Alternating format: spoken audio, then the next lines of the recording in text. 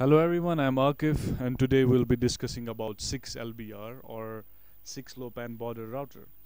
We'll be making two videos. One video will be regarding the theoretical concepts of 6LBR, and in the second video we will be discussing about CUJA simulations. Um, in the past 3 decades we have witnessed some technological waves. First, we witnessed the computers, how computers became the part of our daily lives. We saw operating systems like Windows 98, the graphical user interface of Windows XP. Everyone was fascinated by that. Then we witnessed internet. We started chatting and making friends across the planet from the Yahoo Messenger or Yahoo Chat or whatever it was. So in that way, internet became a source of fascination for us. So that was a second technological wave. Now we are at the start of a third wave, which is called as Internet of Things. So what is so interesting about Internet of Things? It is the things itself. By the word things, we mean everything can be on internet. It can be a carpet, it can be a bottle, it can be your own shirt. So all these things will be the part of decision making.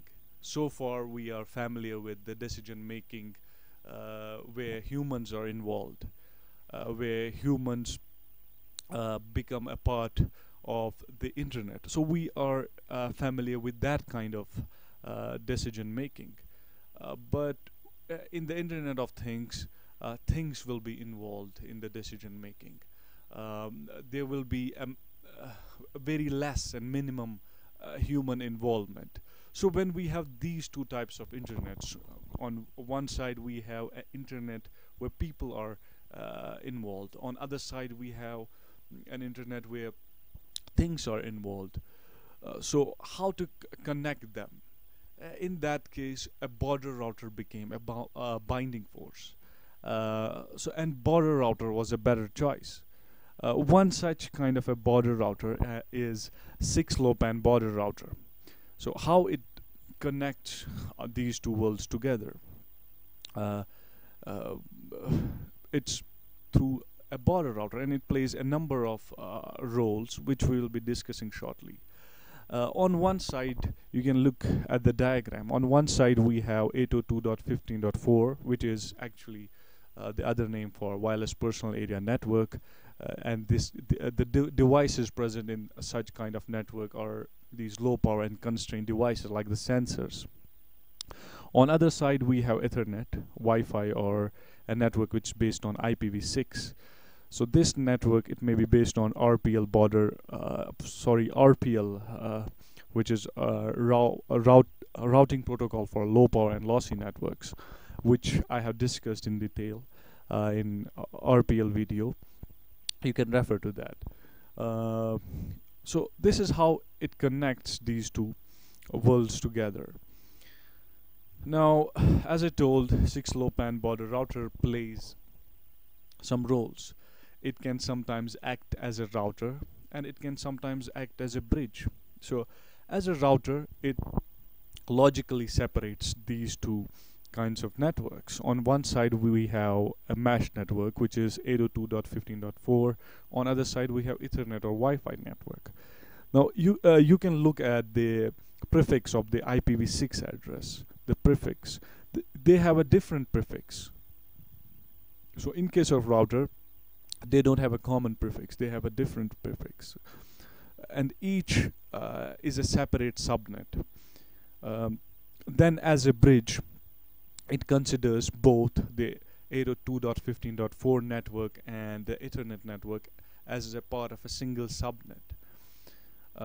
Now let's be much more specific. We told that it can act as a bridge or it can act as a router.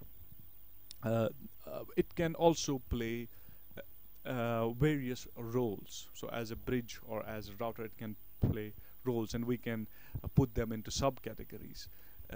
But for now, we'll be discussing only three categories, which is smart bridge, transparent bridge, and router. So as a smart bridge, what does it do? We already discussed about the RPL network on the 802.15.4 side, and we also discussed about the Ethernet side. Um, so how does a bridge connect them? We also told that in the bridge they share the same prefix. They are a part of the same subnet. So how do they connect? What are the various protocols and the processes involved? Uh, in IPv6, we have a very nice feature. It's called neighbor discovery. Um, uh, and this neighbor discovery protocol of IPv6 is different than the neighbor discovery of 6LoWPAN. So what happens actually is that there are a few control messages that are sent back and forth when a new host wants to be a part of the network. So what happens is that in IPv6 neighbor discovery protocol, it assumes that all the nodes that want to be a part of this process, they are always open. But the fact is that these nodes sometimes go for sleep and wake up after weeks or after hours or after days or after minutes. So one has to take care of that. But IPv6 neighbor discovery, it doesn't consider that aspect of the sleeping and waking cycles.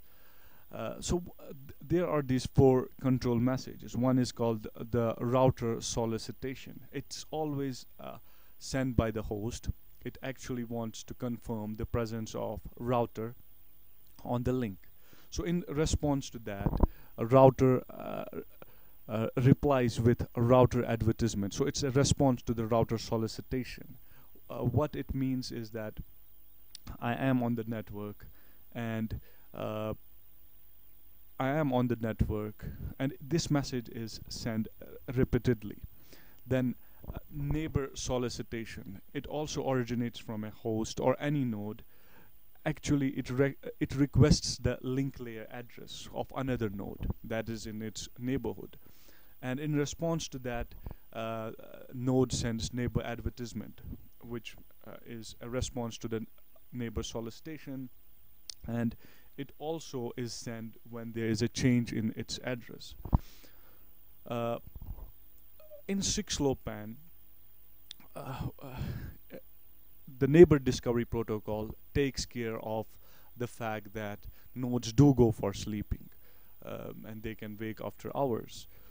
So they have incorporated some new kind of messages, which is neighbor registration and neighbor confirmation. So the RS, router solicitation and router advertisement, it is the same as that in the IPv6 neighbor discovery. But we have new things like NR and NC, which is node registration and node confirmation. So whenever any new device wants to be a part of this mesh or network, it has to register itself. So in response to that, they respond back with node confirmation.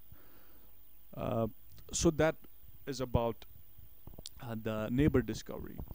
But what does SmartBridge do? There has to be some sort of adaptation mechanism that binds these 6LoWPAN neighbor discovery with the neighbor discovery protocol of IPv6. So all the information that is collected from the RPL side through these RPL messages, they are used for the ND proxy or neighbor discovery proxy, and all the parameters that are received from the IPv6 side or the Ethernet side, they are used to configure the RPL network or the 802.15.4 network. So that was about SmartBridge. But when it acts as a router, what does it do? It behaves like a normal router. We know in a normal router, it separates two different subnets logically, and that's what it exactly does. Uh, we have RPL based network on one side, and we have uh, Ethernet network or the Wi-Fi network on the other side. Uh, they don't share the same IP address. The prefix is different always. So what happens is that they are configured. In what sense they are configured? So a traffic that is meant for the Ethernet side is forwarded via or passed via 6LBR. Similarly, a traffic which is meant for the wireless personal area network side, it is forwarded via 6LBR. Then, as a transparent bridge, it acts and behaves like a basic switch. So, what happens here? All the incoming packets, which are actually destined towards the Ethernet side, but are coming to the but are received on the 802.15.4 interface or forwarded to the Ethernet side. Similarly, uh, when when packets which are actually destined towards the wireless personal area network side but are received on the Ethernet interface, they are forwarded to the uh, RPL side. So that was all about 6LBR, and in the future video we'll be doing some CUJA simulation. Thanks for watching and have a nice day.